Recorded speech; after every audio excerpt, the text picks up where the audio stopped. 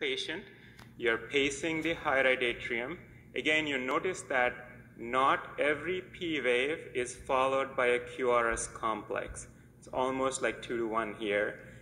But if you notice the His bundle electrogram, His bundle catheter here, you see a atrial activation here clearly that lines with the P wave, followed by a sharp high frequency signal, which is the His bundle activation, which is not followed by a ventricular electrogram.